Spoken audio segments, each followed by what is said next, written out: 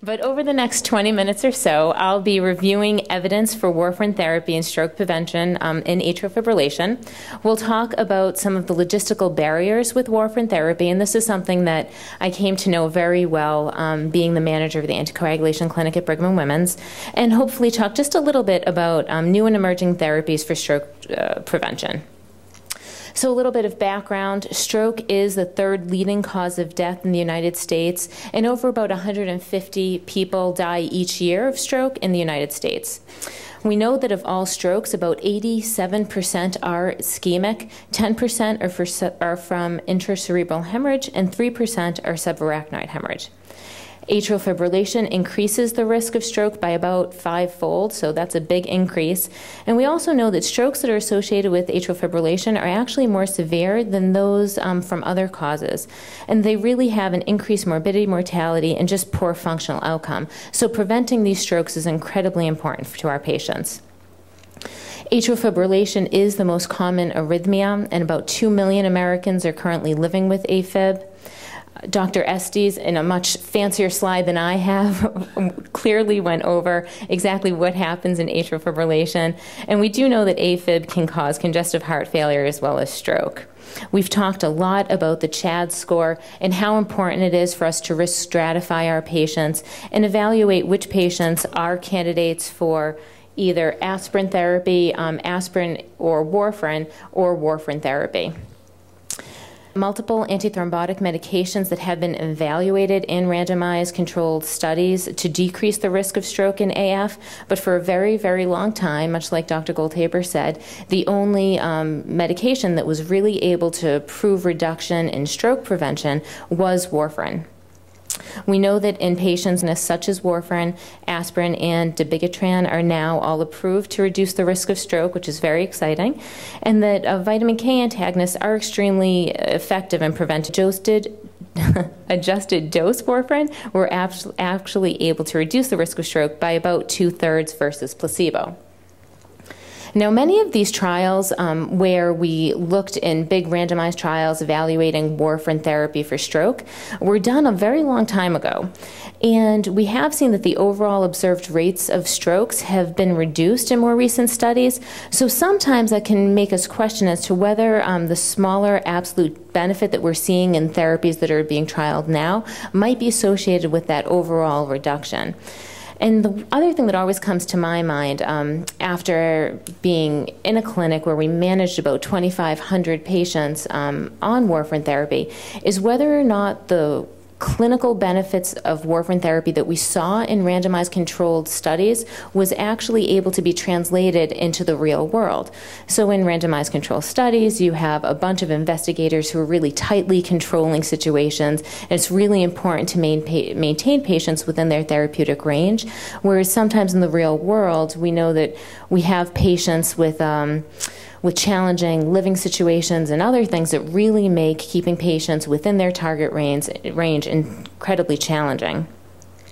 So there are major safety concerns with warfarin, and the one that, when I was managing the anticoagulation clinic, kept me up the most at night was the risk of intracerebral hemorrhage. And on basis, I would go home and say, oh my gosh, I really hope that that patient took that warfarin the way I told them to, because I'm really worried about the potential for a bleed. And we know that there are tons of predictors for major bleeding. Some of them are, the use of multiple antiplatelet and anticoagulant medications, advanced patients' age, as well as over-anticoagulation. And the thing that's unfortunate about this is some of these, like advanced patient age, there's just not a lot that we can do about to prevent.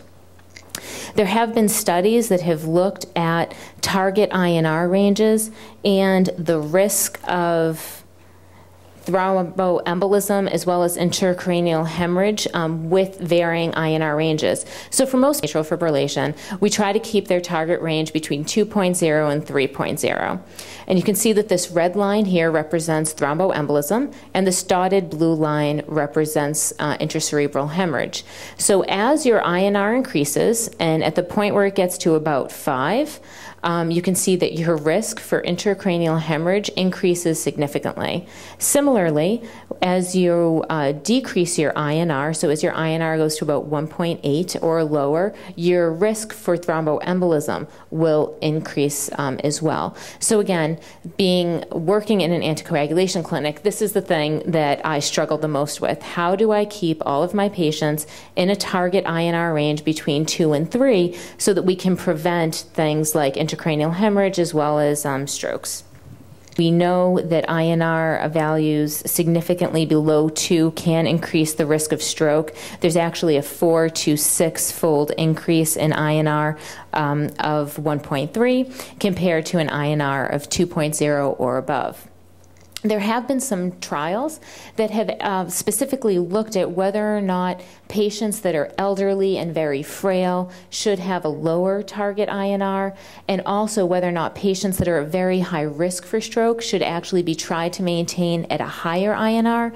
And the end result of most of those studies have shown that regardless of how old you are and how much at risk you are for stroke, for AFib, for stroke prevention, we really should try to keep you with your INR between 2 and 3. Now, warfarin is one of the top 10 most prescribed drugs within the United States. I think that's something that a lot of folks don't realize, and sometimes I think that being on warfarin can be a little bit isolating. So it might be nice to know for our patients in the room that you're not the only one that's on warfarin. Warfarin is the most widely used oral anticoagulant, and it has been for the past 65 years. About 3 million patients annually receive 32 million prescriptions annually in the United States for warfarin.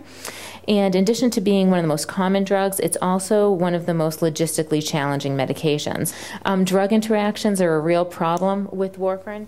So it's one of those medications that tends to interact with a lot of other medications, specifically antibiotics. There's also a ton of variable dosing regimens, so we really can't predict which patient is going to need which dose.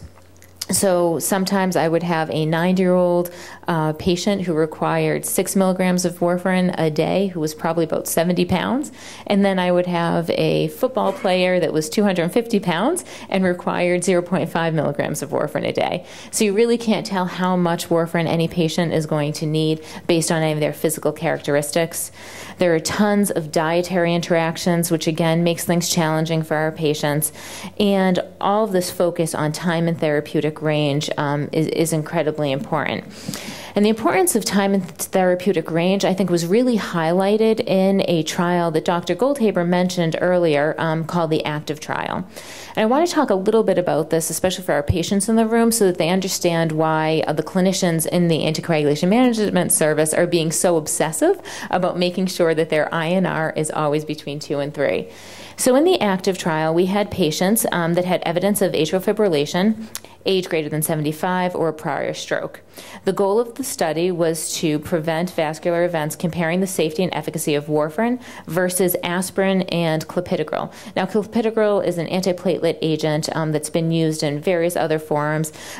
This trial was actually stopped early because of an increase in heart attacks and strokes in patients that were in that aspirin and clopidogrel arm versus those on warfarin.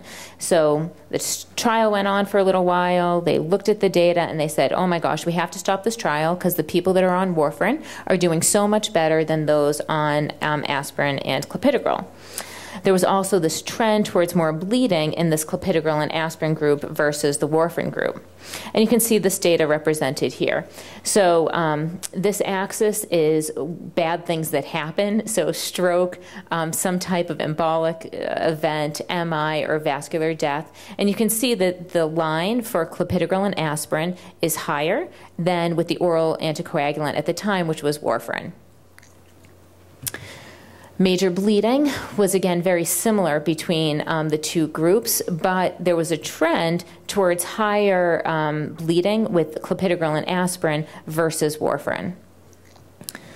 But what's incredibly important from an anticoagulation clinic's perspective is that even though this study was stopped early because warfarin was found to be so much better than aspirin and clopidogrel, in patients where the time in therapeutic range or their INR control was less than 65% of the time, there was actually almost no difference between the two groups.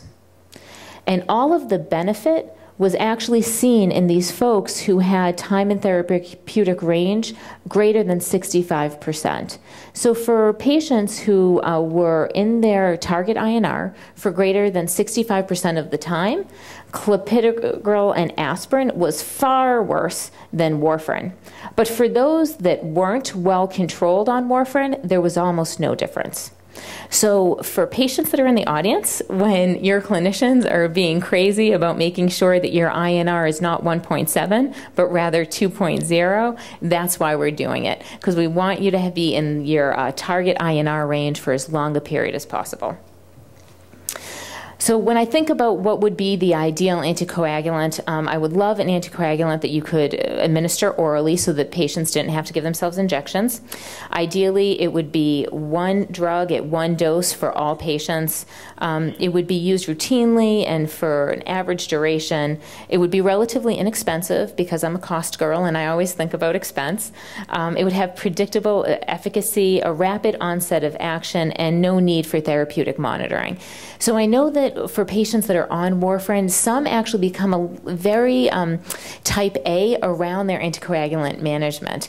And the idea of being on a medication that doesn't need to be monitored can be very unsettling. But when we think about the vast majority of medications, and as a pharmacist, this is what I think about, the vast majority of medications we don't monitor. There's no level to monitor most antibiotics in your system.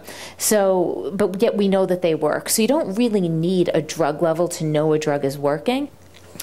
So this brings us to, the latest FDA-approved new oral anticoagulant, dabigatran, which is a specific competitive reversible thrombin inhibitor. I'm a pharmacy geek, so I like to talk about pharmacology. So the way that this drug works is it inhibits free and fibrin-bound thrombin activity. Like Dr. Goldhaber said, it's a prodrug. It's rapidly converted into its active form as soon as it hits the gut. It has a really quick onset of action, so about 2 hours after you take the medication, there is some activity within the body. It has a relatively decent half-life of about 12 hours, and it is renally cleared, so that means that your kidneys have to be working well in order to clear the medication. And this is the RELY trial, which again we've talked a lot about today. It was a study in patients with atrial fibrillation, and the study looked at folks that were on warfarin, dose adjusted, and then 2 different doses of dabigatran, 110 and 150 milligrams twice a day. And much like Dr. Goldhaber said earlier, we found that there was a significant risk reduction in patients on dabigatran, 150 milligrams, versus patients on warfarin for the prevention of stroke or any other type of systemic embolism. And when we looked at stroke alone, we found that there was a significant decrease in the incidence of stroke with this medication. Again, also very interesting here is that we saw that there was no increase in hemorrhagic stroke between these two groups. So that this new medication, dabigatran, 150 milligrams twice a day, was actually lower than warfarin when it came to hemorrhagic strokes, which again was something that I think that most people, when we were thinking about this medication coming out, that there might have been a benefit to stroke reduction, but then often that benefit of stroke reduction could have been outweighed by an increase in bleeding risk, but that's just not what we saw in this particular study. So to summarize, I just want to take away a few key points here is that AFib is associated with significant morbidity and mortality. In patients with significant risk factors, warfarin therapy has been proven effective with the positive net clinical benefits. However, long-term logistics around warfarin makes therapy really challenging for our patients. I think dabigatran, as well as some of the other oral anticoagulants, once the FDA gives our ruling on them and starts approving them, hopefully, we'll see some promising alternatives for stroke prevention in patients with AF.